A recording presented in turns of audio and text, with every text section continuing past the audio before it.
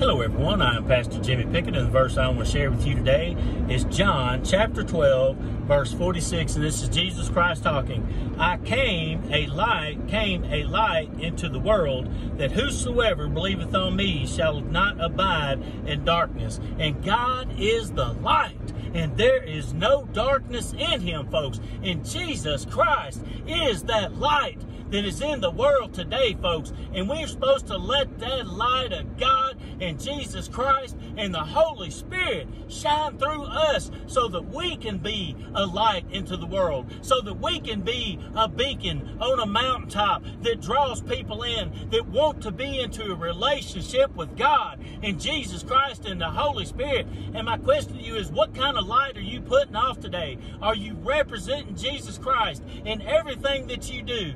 And the way that you act, and what comes out of your mouth, and the way that you talk? Or are you calling yourself a Christian and then going out into the world and living like a devil and misrepresenting God? God is the light, and there is no darkness in him, folks.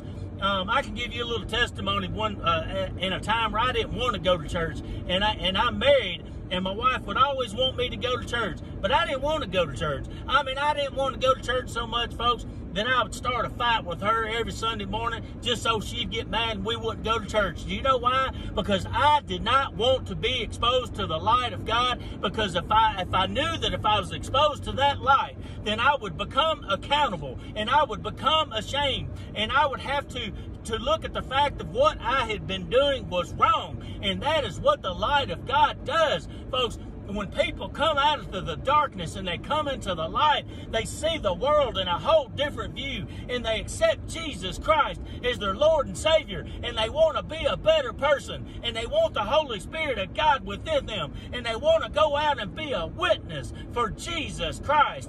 That is what the light does.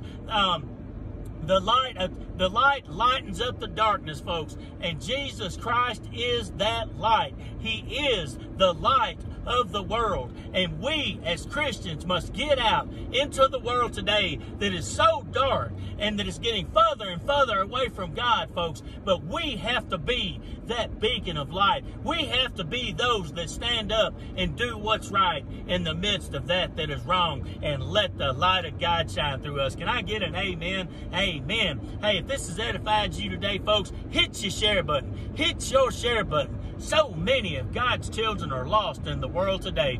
Hey, we are brought to you now by your tithes and offering. If we've helped you, help us to continue to come to you. Would you do that? God blesses those that bless him. Hey, me and my wife love you guys so very much. We're praying for you and your families each and every day. Hey, God bless you, and thank you for spending this time with me in the Holy Word of God.